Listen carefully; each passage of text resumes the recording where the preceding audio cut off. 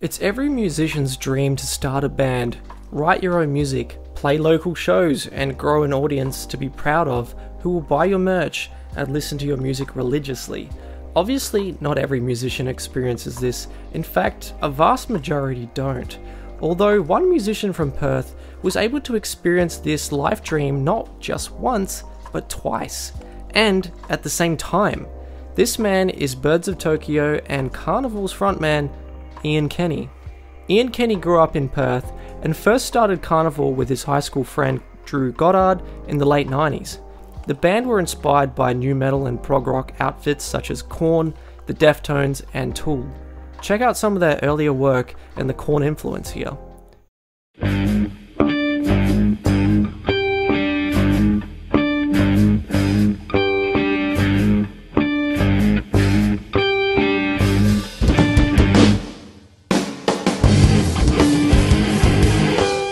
After the release of the band's second EP and an array of lineup changes, they had grown to have a modest underground following in the local Perth metal scene. In 2005, Karnivool released their debut album, Themata, to critical acclaim and began to find airplay on Triple J, which helped them develop a national following. It was also around this time that Ian Kenny was approached by Adam Spark of a band named Tragic Delicate to sing on some music he had written for publication rights. The results of the recordings were so good, they decided to release the songs themselves and begin performing them locally under the name Birds of Tokyo. In 2007, Birds of Tokyo would release their debut album, Day One, which came out with a lot of airplay on Triple J. I think the fact that listeners and presenters recognized Kenny's voice from Karnivool helped draw attention to the Birds, and it resulted in a few of their songs hitting the hottest 100 of that year.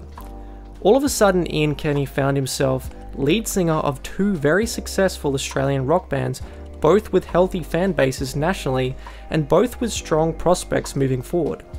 In the next years, both Birds of Tokyo and Karnivool would release excellent albums, being Universes and Sound Awake respectively. Both albums featured heavily on Triple J's Hottest 100s and solidified their fan bases for years to come.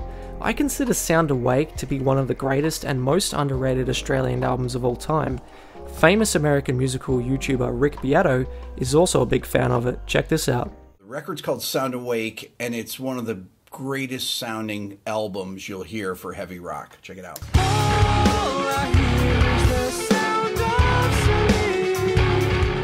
In 2010, Birds of Tokyo would release their third album, which was self-titled and gave them mainstream success with the song Plans, receiving heavy commercial airplay and a plethora of ARIA nominations.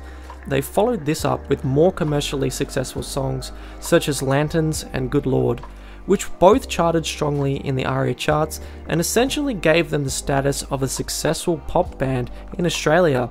While Birds songs were being used for commercials and in movie soundtracks, Karnivool continued to cement themselves as one of modern prog rock's strongest exponents with the release of their third album, Asymmetry.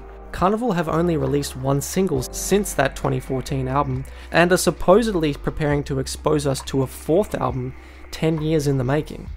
The thing that stands out to me in these two projects, both fronted by Kenny, is that he was able to balance two very different sounding projects both at the same time and to find two very strong streams of success. Kenny's versatility in lyric and melody writing is quite extraordinary, really. The fact he could write a chart-topping heartbreak love song in Good Lord and also an intricate layered critique on society in Set Fire to the Hive is a sign of undeniable talent. This is all while displaying brilliant vocal range from soft, sweet cadence in many Birds songs to the tenacity required while fronting Karnivool. The other thing I find quite remarkable is that neither of these bands could be considered side projects. They are literally both as time consuming as each other for him, and he essentially balances both perfectly to appease fans on each side as much as possible. Well, the Vool boys haven't released much lately, but they have been playing some pretty big shows over the past couple of years. I can't think of another lead singer who has had such great success with two vastly different bands at the same time. Obviously, there's plenty of people who've got side projects out there. For example, Josh Homme from Queens of the Stone Age, he fronts another project called Them Crooked Vultures.